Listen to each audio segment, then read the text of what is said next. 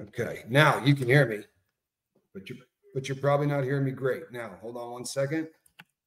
Okay.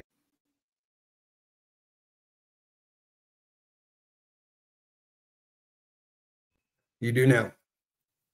All right, everybody. I'm Captain Tommy Scoble, and you were on the lifeboat. Thank you for your patience. 5x5. All right. All right. See this thing? There we go. How are you? I'm Captain Tommy Scoble, and you're on the lifeboat. Anthony Powell, good to see you, man. While you're waiting, hit that thumbs up button. He says, Kelly, good to see you. Meredith Lynn, how are you? Lumen, what's happening?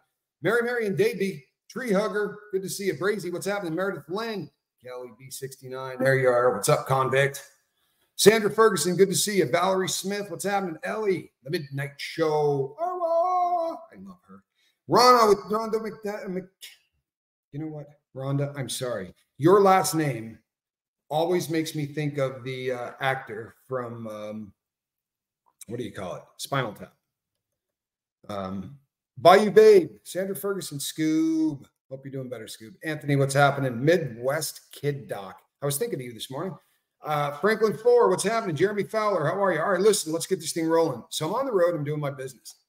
You people know that I have a lot to do with watches.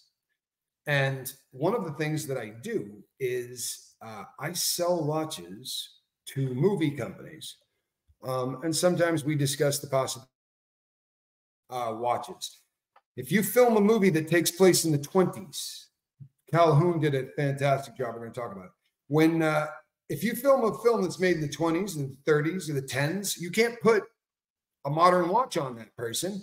It's not going to look normal. So what you're looking for is something with a vintage look. Say something that looks like it might have come out of the 20s, like this watch here, for instance. See, here's the thing, though. This watch was never manufactured. I made this watch. I took a woman's pendant watch, right, you wear around the neck, and then I bought an old tin case that's hundreds of years old from a company called Keystone, and I drilled a hole into the side of the case so that I could extend out the winding crown because you couldn't shorten the winding crown on one of these. And I made this kind of trying to make it look like it was steampunky or whatever. I mention this because it's one of a kind. There are others that are similar, but this says Waltham on it, and Waltham never made this watch. Tommy Scoble did. Okay. So I sent off 50, maybe 100 pictures to this film company and said, here are some watches that would fit perfectly for the time period. Now, I've already done films with these people before. I am their research arm. I will say to them, none of these watches, you can't use these because they came from the 40s or whatever the case may be. They opted not to go with me on this film, which was a bummer, but it is what it is. Then, a couple of days ago, a friend of mine called me, and he said, hey, I'm trying to find a watch. And I said, okay, what are we looking for? And he says, I'm looking for like a steampunky tin watch. You know, when they first started making watches, this was a company that made a case, and you had to kind of build a watch. And he said, so I'm looking for one of those old tin cases that Keystone would make. And I said, oh, okay. He's like, and I'm looking for one of the earliest watches Waltham ever put in one. And I didn't click at the time that what I said to him was, Waltham didn't do that. So that watch doesn't exist. Then I got a phone call this morning from the people who are making the movie. And they said, there's a bunch of watches that we need, and we need them by Monday. Right? We're in a hurry. We screwed up. And I said, okay. The first watch they sent me a picture of that they needed, I said, if you scroll up 15 watches, you'll see that watch. I already sent you a picture of it. That was in the package that I mailed over. Also in the package was this watch right here. You've been asking people to find this watch for you so you could try to go around me and get it cheaper.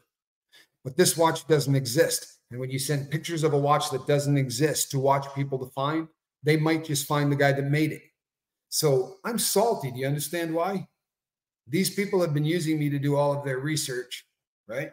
And then they go out and buy the watches or rent the watches from other people.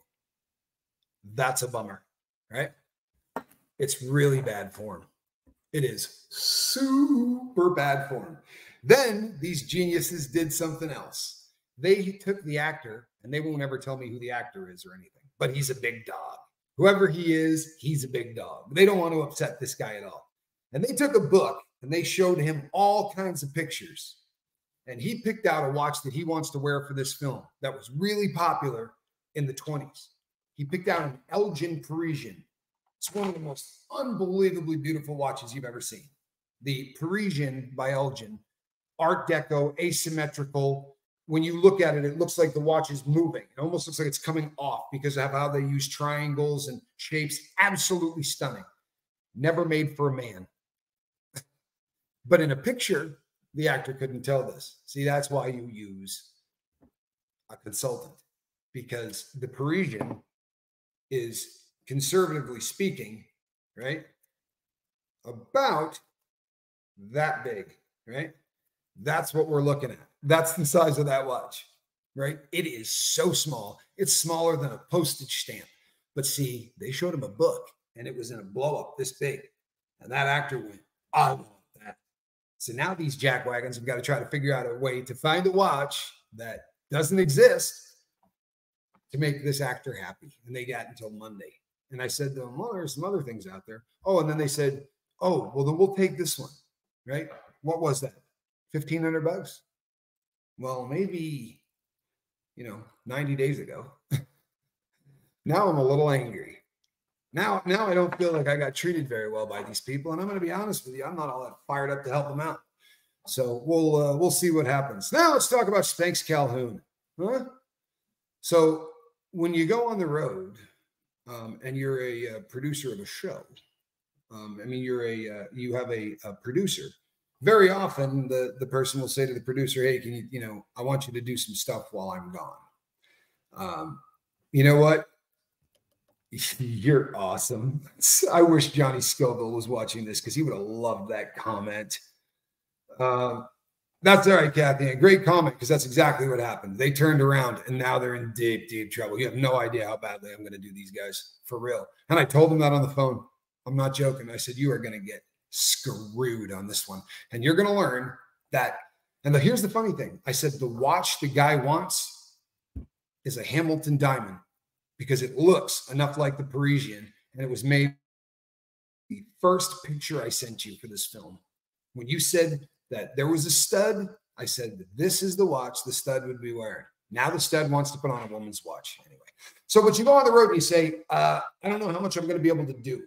Very often when I go on the road, the purpose I'm going on the road has to do with YouTube. So I'm going to be sitting in front of the camera a lot, right?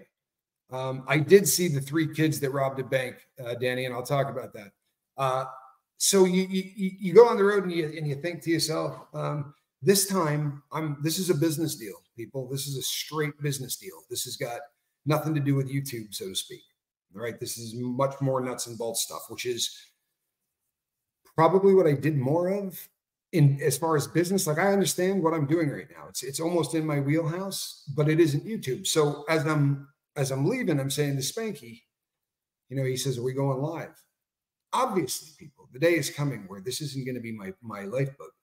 Right? I don't think anybody, thinks I'll be doing this in 45 years, right? The day is coming where Spanx Calhoun will probably be sitting in the helm. It's great to let him run, and it's also terrifying. It really is, because when you build so much time building something, and you care so much about the people involved, if you knew the respect it takes for a dad to let his kid do what I let my son do twice in a row, I don't think you guys can really wrap your dome around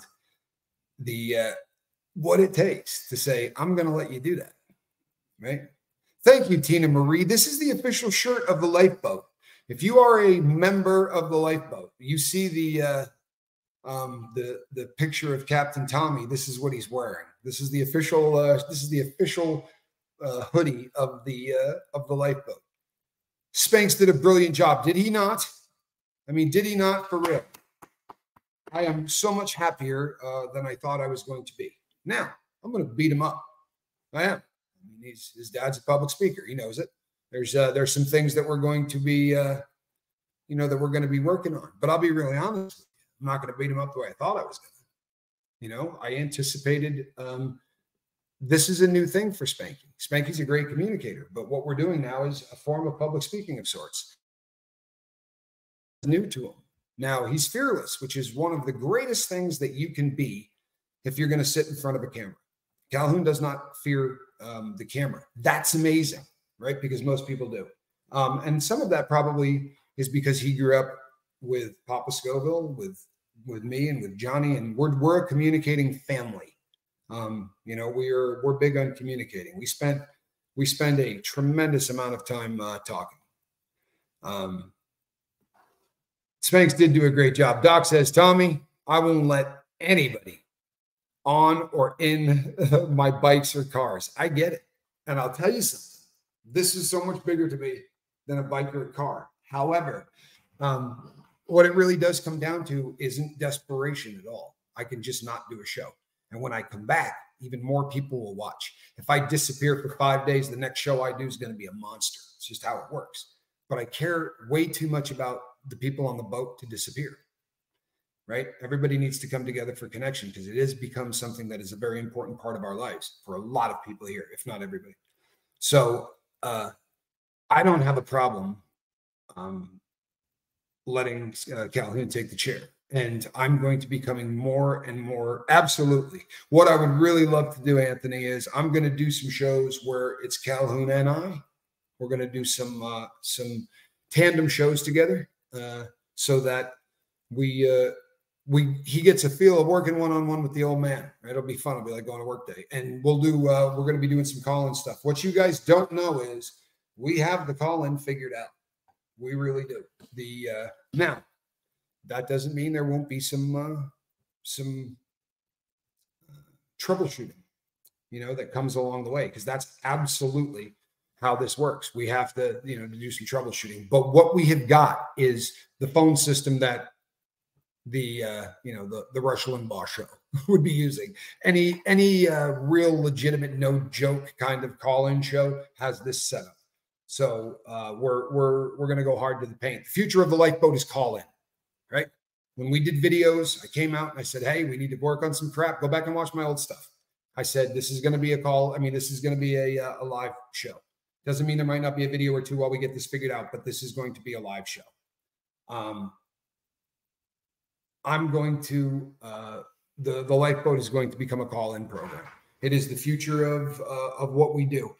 And it's going to be the future of what we do, I would imagine, for whoever is sitting in that chair. We will always have a subject, right? But there are going to be very often, we're going to do shows during the week where we might talk for the first 10 minutes or whatever, and then we're going to open up so that if, as always happens on the lifeboat, I say something that jars something loose in you and makes you start to think about something instead of typing, yeah, I've been through that. You have the opportunity to pick up a phone and call. Now, tell you something else. Anybody can pick up the phone and call. Hear me? Anybody can pick up the phone and call. There is no, hey, this is the best friends of the lifeboat. Hey, we don't pick and choose. Every once in a while, someone will say something. When you sell memberships, you get people who go, oh, membership stuff. You know what? Everything I do, you guys are going to get. Sometimes I'm going to give it out to the members beforehand. But who's BSing who, right? With the amount of time and effort that we do here on the boat, there really isn't a lot of time left to do just about anything. I wish we could do 25 times more than we do in terms of production. Calhoun becoming able to sit in this chair and do it every single time, short notice, and be able to do it like me is going to make this boat into something completely different. You will be able to call from outside the United States, D. Audrey Gore. And I'll tell you something. This is the truth. When you get to the very end of the entire thing and they describe to you this package, you can put people on, people will come in the queue, and the producer will be able to talk to 3 people, or it's either 3 or 5 people that he could have on hold waiting while other people are calling in and just getting a ringing symbol, a ringing sound. The others will be in a queue waiting to come on. The producer will be able to ask what the question is that they're going to ask or what they want to talk about. And I'll actually be able to even see that on the screen before it pops up, or Reese will, if it's the Reese and Tommy show. We're doing a related boat kind of thing. But either way, all of that control will be there. But when you get to the very end and they tell you what the cost is and all of that, then they go, oh, we want to do that worldwide or just in the United States? And it absolutely doubles what the price is. But we have a massive audience outside the US. I used to say, right, that over 20% of our audience was outside the US, which we were pretty damn proud of. As we have grown, it has shrunk. So, but the pool has gotten bigger. So right now, about 17% of our audience is not in the US, which I'm blown away by. I think that's huge. We do need to get Spank's better lighting. Absolutely. And that's on me, not Spanky. To be honest, I have the lighting, but this is my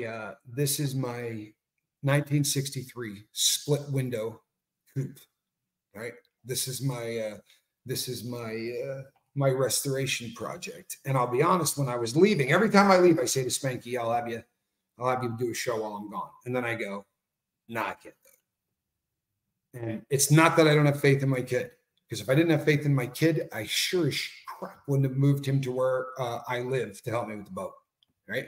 I have more faith in my kid than I have in anybody else on this planet. I kid you not. The one person I know on earth isn't going to screw me over is my son, right? My son and my brother. There aren't a lot of people I can really say that about, but I fear nothing with Calhoun. But I definitely threw him under the bus. Like I started yesterday I've been here a couple of days. When I was in the airport, I called him and said, maybe I'll have you do one tomorrow. And then that day I said, maybe I'll have you do one. And I probably gave him about 25 minutes notice. I called and said, all right, you ready to do this? And that's probably the way you do it. It wasn't an accident, I promise you. If I give Calhoun 9 days to get ready to do a show, he's going to kill it. He's a communicator. But if I go, you got to go live in 30 minutes, right? Well, he needs to be lit from the back. We'll do 2 lights and we'll do it sides so he doesn't wear glasses, which is cool, but we're going to light him from the sides. We'll have 2 ring lights. We're going to do it. It's going to be professionally lit. I promise. We just didn't. This is just dad being dad. If you got a kid, you know what I mean? It's hard to do this. This is a difficult process to do. It says so much about father and son and everything else. You know what I mean? It's the most beautiful thing in the world, and it hurts. It's kind of like saying you're getting ready to die, Reese will be so excited. She loves the call-in shows. She would love all her shows to be call-ins. You know what, Maria? I sent her a text message right after I found out what this system is capable of. And she went, oh my God, and did the Reese thing. Like, what's funny? I have picked on every girl I've ever known. If they get all happy like that, I always do kind of the pick on the girl voice, and they all get so bummed out about it, right? Reese laughs hysterically. When I clown Reese for making the Reese sound, the Reese noise, she laughs. Like I can make her fall down laughing if I do it. And she's probably not watching, right? She's on the road. Anybody know what time zone she's in? Reese, if you're lurking, let me know you're lurking because I want to talk about you, but I don't want to talk about you if you're here. Tommy, how could you not be remembered? You're unforgettable. That's what thank you. But Calhoun, I'm telling you, he's going to make people forget me. That's his job. It's what sons do. Sadly, it is what sons do. I am going to be, since Reese didn't pop up to say hello, she may not be here. I'm going to write a song, right? You know the song Tragedy by the Bee Gees? So I was riding around and we were actually going out to dinner with the people I was with who probably think I'm not all there, right? Because one of them said, oh, they went to mess with the stereo and they're like, you're going to hate this. I said, what is it? And they were like, disco. I'm like, actually, you're not going to bum me out with disco. I'm like, I kind of dig disco, believe it or not, right? And they kicked on there was a Bee Gees song, but you know the song Tragedy by the Bee Gees?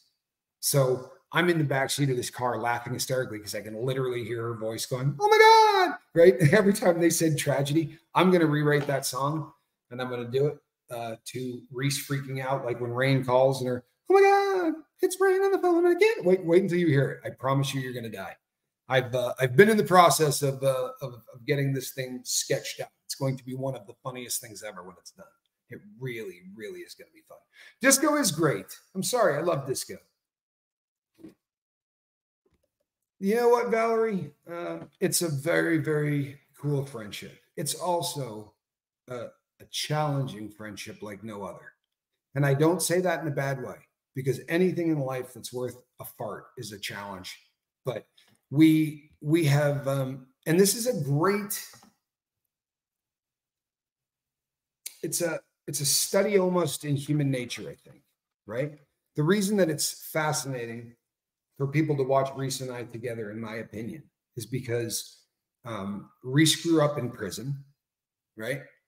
And got out after she was an adult. And I grew up as free as you could be and then went to prison as an adult. And we're both survivors of a really horrific prison system, right? And it's we're so different than everybody else, right? Reese is not a normal girl. And I'm not saying that in any disrespect at all. Reese is not even remotely like any other girl I've ever met. And it's because of her upbringing.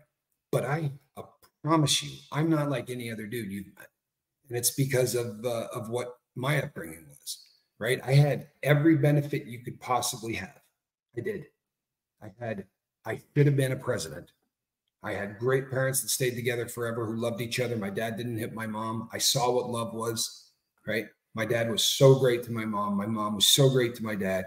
I watched that stuff. It was how I grew up. There was no reason for me to end up the way I did, right?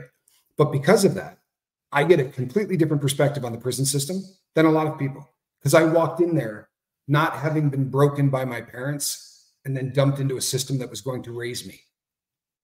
I got raised perfectly and then got dumped into a system that I had the equipment in my head to realize how bad it was. Because truthfully, half of the people in there have zero perspective. The fact that we're being beaten and treated bad or whatever, they've been doing that since they were 4. Right? It's just pro forma. It's what they're used to. It's fascinating to watch the two of us communicate, because we are really, really so different. And we are so much alike, you know, and I know that everybody has a very easy time seeing the differences, but I don't know if you guys, it's probably a lot more difficult to see how much the two of us are alike.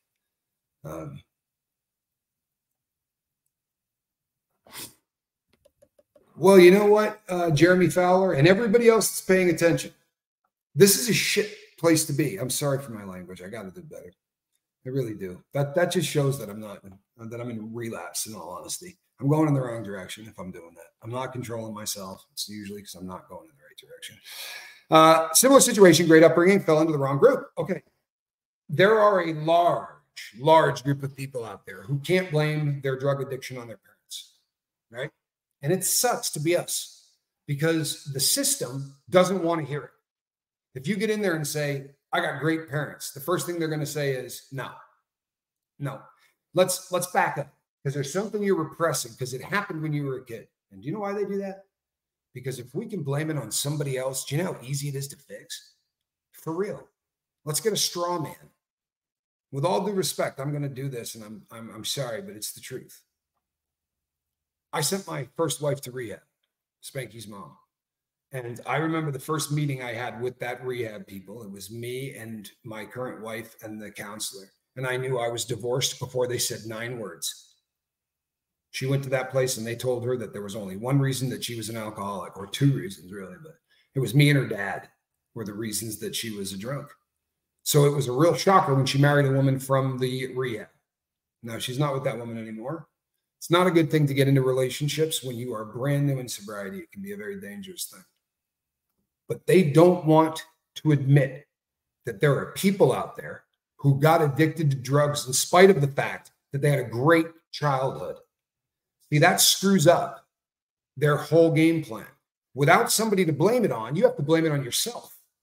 You have to take responsibility for what you did. You have to go, that's me. I did this.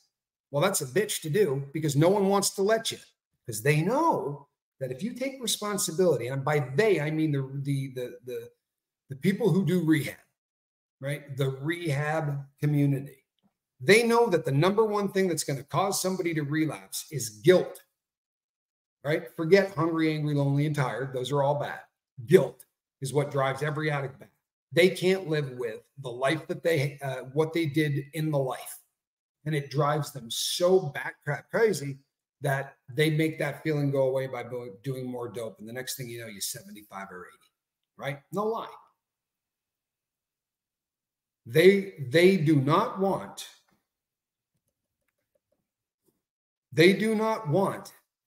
you to take responsibility because the guilt will eat you alive. I have a completely different concept on this, right? And here it is. The rubber meets the road. This is the lifeboat, right? Here's why we're different. Because here's my theory, right? What you did when you were on dope, you're not responsible for it. That doesn't mean you don't have to take responsibility, because you do, right? I robbed those banks, and you know what I did? I went to prison and did time for it. I ran guns illegally. I went to prison and did time for it. I cheated on my wife, got divorced, right? All of the things that I've done wrong, I paid for. Yeah. But I wasn't steering the boat when that happened. Yeah. Because Tommy Stovall wouldn't walk into a bank and tell a teller that he's never met, who did nothing wrong, to stick all of the cash up on the counter. That's not me. I can promise you that's not me. It's not how I was raised, and it's not who I am. So how did that happen? Somewhere along the way, I gave the keys, right, to Brett, the previous vehicle, to heroin. And heroin drove that crap into the side of a wall at 500 miles an hour. Sadly, I then had to drive away from that. Okay. So for me, the realization that no one in their right mind robs banks. No one in their right mind robs banks. Those three little kids, you know what that was, right? They're not going to do time the same way, right? The chances are at least one of them is tipped up, meaning in a gang. The gang wants to get some cash. These kids got to jump in, right? They're going to do something to get into the gang. Sometimes they say 25 of us are going to beat the crap out of you. You get jumped into the gang. Sometimes they say you got to go put work in. We want somebody stabbed. Sadly, there have been many cases where to get into the gang, you had to kill someone, and they just randomly pick somebody in a park, right? But there's something that people have to do in order to enter, right, these prison gangs, or these, there's a lot of different foul things. No one in their right mind allows any of these things to happen. No one in their right mind, right, allows themselves to be taken over by anything. Those little kids, you got a gang leader that says, you're going to go in there and rob that bank. And here's why. You get to join the gang if you do it, right? Now, they're going to keep the cash. If these kids get popped, where are they going to go? They're going to go to juvie. They're going to go to the CYA, the California Youth Authority, right? They're going to get tossed into whatever little jail they're going to be in. And most of them are going to get out at 18. If they killed somebody, they're going to get out at 25. So this gets done a lot with gangs. If they got youngsters and a youngster wants to get in a gang, they can use them to do crime, because it's just not going to be the same thing. Shame is completely different than guilt. It absolutely is. It absolutely is, right? I'm guilty for what I did. I am not ashamed of the things that I've done anymore. I paid for them. I paid for them. I forgave myself. Now, forgiving yourself, forgiveness does not mean everything is okay. What you did is all right. I'm giving it a pass. I get people who call me. By the way, calling is a ubiquitous term I use because I don't talk to any of you. So if you're offended that I don't talk to you, what I mean is I am in conversation with somebody, because I don't talk to a lot of people, but I text and email and do all that with a bunch of yous. But I'm working with somebody who survived an essay, right? A vicious essay. And I can't understand what this person's going through. I promise I can't. Now, to cope with this person does 2 or 3 grams of dope a day. That I understand completely. I understand wanting to make what's in your head go away so I can work with this person. But this person said to me, You have done shows on forgiveness. You want to tell me how I forgive this person? The root of the word forgive is to give away, right? Literally. It's not to heal. It's not to accept. It's not to say, okay, it's to give away. So if that person did that, she gave that person away. She gave away all of it.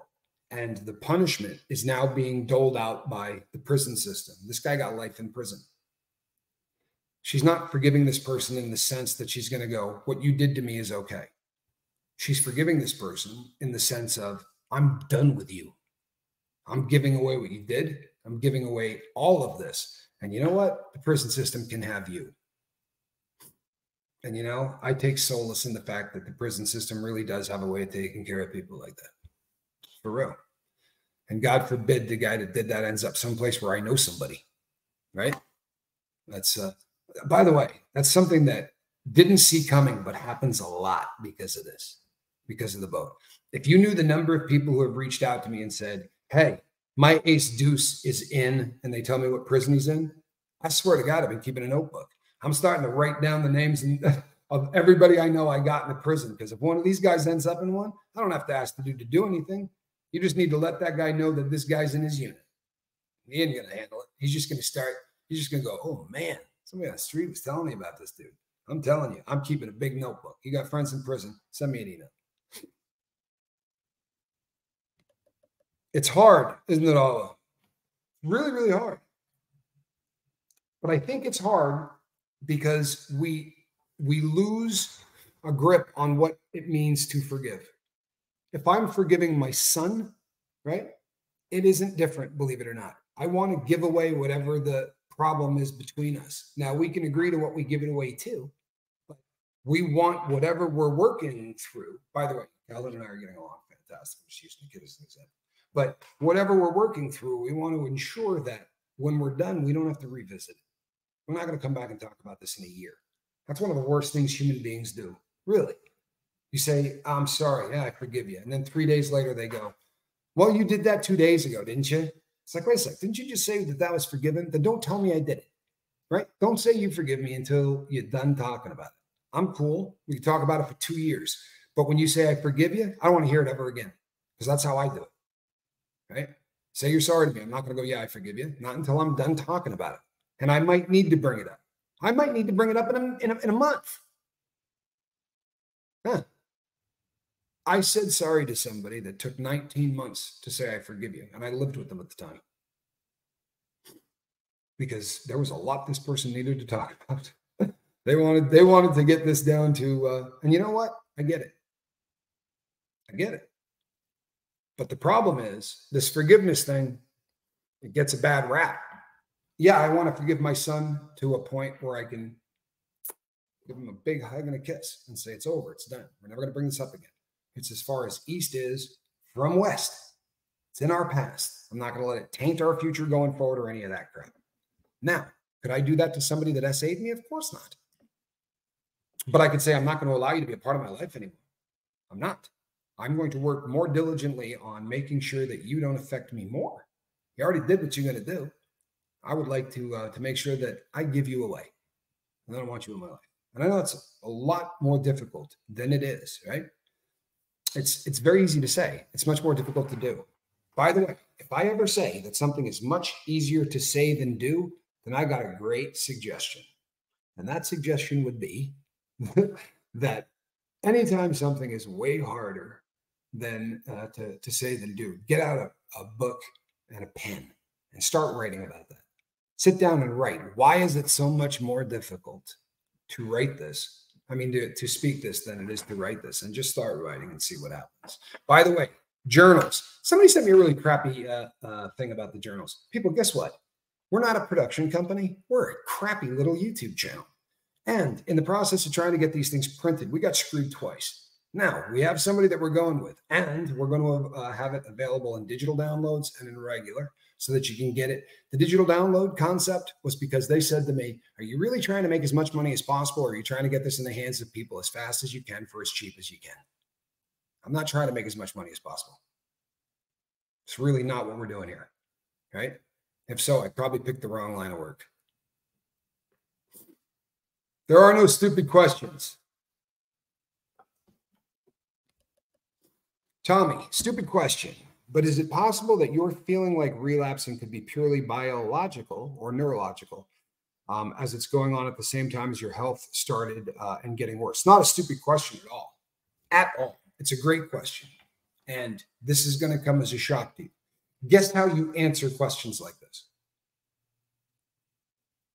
You go back through your journal and you read the things that you've been writing that have been coming out of your head.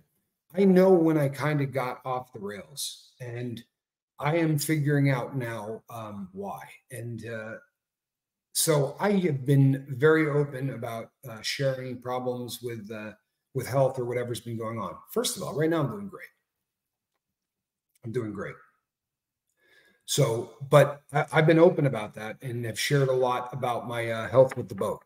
But I've been struggling now for a hot minute. This whatever's happening to me with me not moving forward anymore. My health is not new, sadly. My health thing has been going on now for a while. In fact, I think this is probably I'm in more control of my health currently.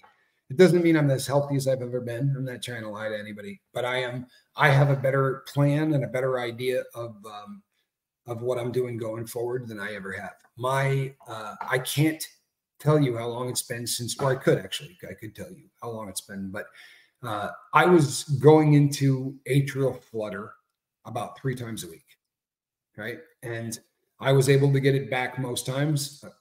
3 times I've had to go to the hospital for it.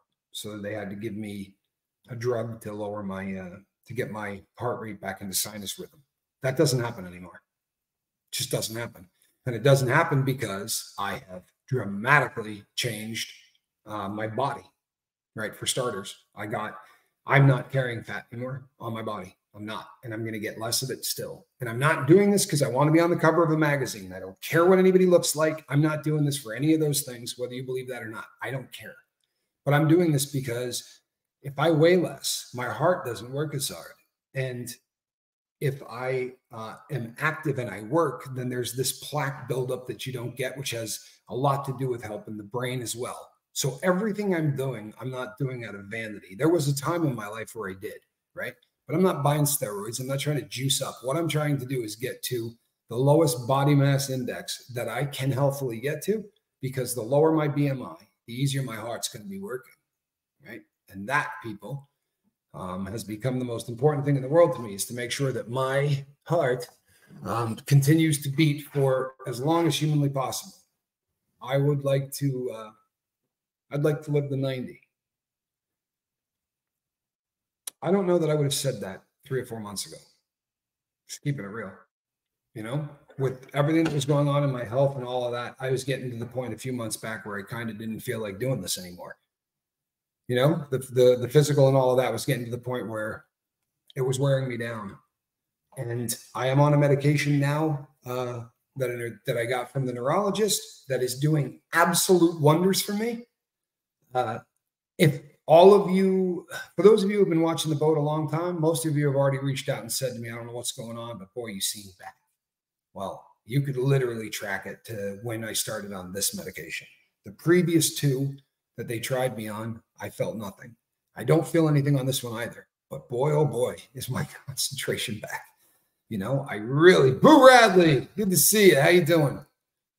So I feel better than I ever have as an adult, you know, as a 50-year-old. This is as good a space as I've ever been. Headspace. My body needs some work still. There's still some work that needs some stuff done, but I'm working on it.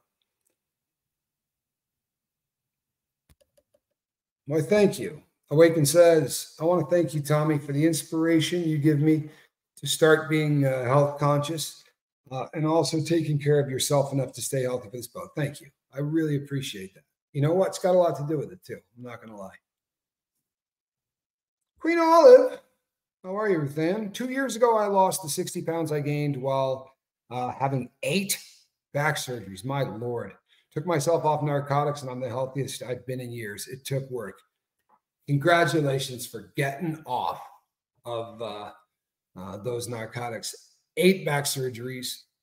Learn a lesson, people. No one has 1 back surgery, right? If you have had 1 back surgery, you had it very recently, because unfortunately, back surgeries lead to more back surgeries, and that's tough.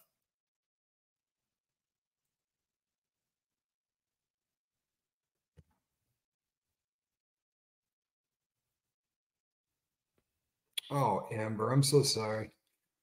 She says, my heart is not great. I have AFib and a probably leaky AR valve, mild. Sometimes I wonder if it's from not being taken care of when I was a kid in the cult of Scientology. I would say that that's a really safe bet. And I'm sorry to say that, Amber.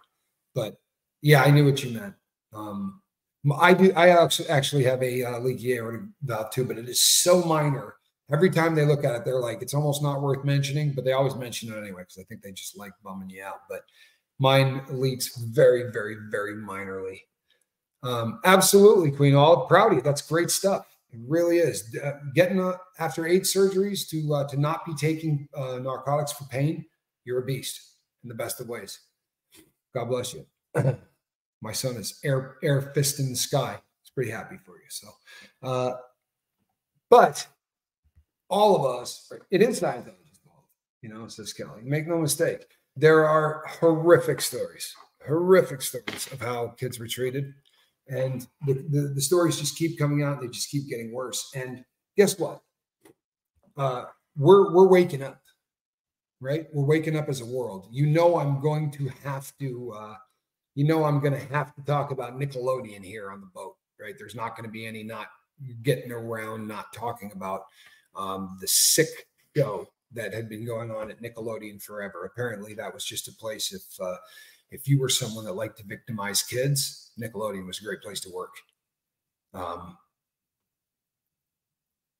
There has to be a renaissance in this world when it comes to protecting children, right? And the cult of Scientology is a great first target. It is. That crap show and what they do to kids. And I mean, they do it to everybody, right? They destroy people enough to treat kids the way they do. That's more frightening if you think about it in those terms. What you have to do to a human being to destroy that parental feeling that literally we're born with, to beat that out of a human being, the damage they do to the parents who then do it to the kids, that thing's got to go. Everyone used to look at you sideways because you weren't allowed to watch Nickelodeon. There are definitely, apparently, allegedly, Amanda Bynes was impregnated by somebody there and then had to abort the child. This is one of the allegations that is coming out. This is the sickest crap in the entire world. And you know what? That poor girl has been struggling horrifically for a really, really long time, right? She's had a very, very tough go of it. And you know what? I wasn't particularly kind. In the beginning, when she was really going off the rails, I'm sure I cracked jokes because in the beginning, I wasn't running the lifeboat and I didn't have an appreciation for a lot of stuff. But I'm sure I probably weighed in on the on joking around about her being liquored up or pictures of her walking around naked. She did walk out of a place that she lived with no clothing on. But it starts to make sense, doesn't it? Right? And it's not that friggin' funny anymore. The girl's literally been through hell, and now it makes so much sense, right? She wasn't just SA'd, right? She was SA'd, and then the whole world is watching. The whole world is watching. By the way, this is male and female. We're going to be talking about it. It is the worst crap in the world.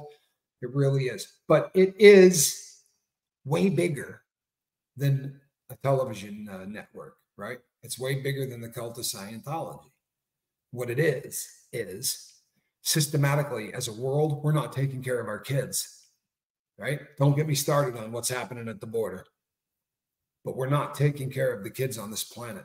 Human trafficking is at a,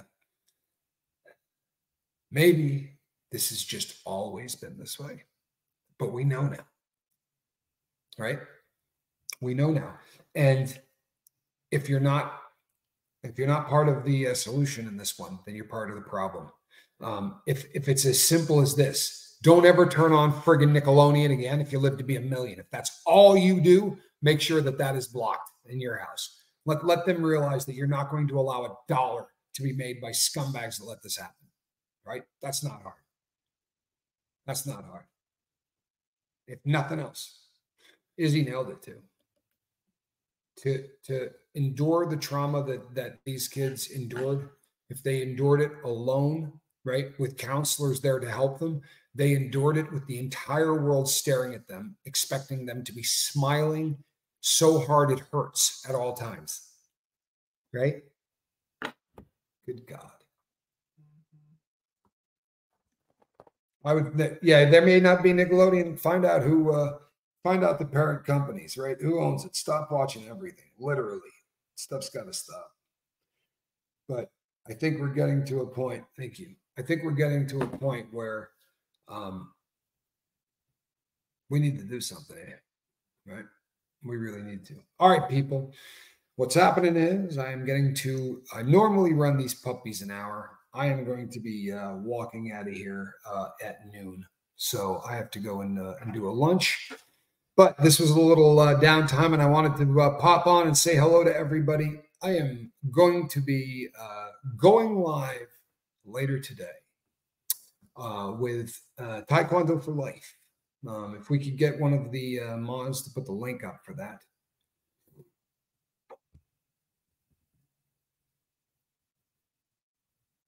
Rhonda says, Amber, hearing stories from Reese and Natalie, etc. It's so heartbreaking. I hope you're getting the help that you need, as do I. And I would encourage everybody, regardless of how you're hurting, right, to do it, to not do it in silence, right? Don't suffer in silence. If you're hurting, talk to people. If it's not here, go talk to somebody somewhere else, right? If we're not your groove, if this isn't for you, but go find someplace that you can, because suffering in silence will kill you. And sadly, it will take a really, really long time to kill you. So speak, right? If you're hurting, let people know. I promise it's a great idea. You're going to be much happier in the long run. I'm Captain Tommy. The cat is thousands of miles away. Spanky, pop that. Look at you, you handsome kid, you. It is I. You're looking very, very brightly lit, Calhoun. Holy hell. Am I? Boy, oh boy, do you see these people? Yeah. I changed the camera angle too. Sorry, let's get this. Yes, you did change the camera angle too, and we will. But I'm proud of you, Calhoun. You killed it. Yep, you did well. I'm very, very pleased. It's a difficult thing under the best of circumstances. Now, you'll not be playing with watches at any point, but I'm going to let you sit in front of the microphone. Okay. No, I'll take it. Would you like to try to learn to fix watches, Mike? I can. Can you imagine how badly you would hate me if we tried to do that? I'm telling you, people, there's nothing more frustrating on planet Earth than working on a watch. If we tried to do it together, we'd kill each other in about 2 days. But I think we can do this one, Calhoun. Yeah, we can do this one. He is handsome. Is he not, Dirty Mouse? That's my kid. Handsome guy. All right, Calhoun, I love you. Love you too, Dad. And the general consensus is that the lighting is working for you. Love the Spanx Boat Live, says Izzy. How about that? Spanx Boat Live. Love it. All right, people. I'm Captain Tommy Scoville. Not sure what's going on tonight. Maybe there'll be Spanx Boat Live. We'll have to see. I'm Captain Tommy, and we'll catch you on the next one. Bye-bye.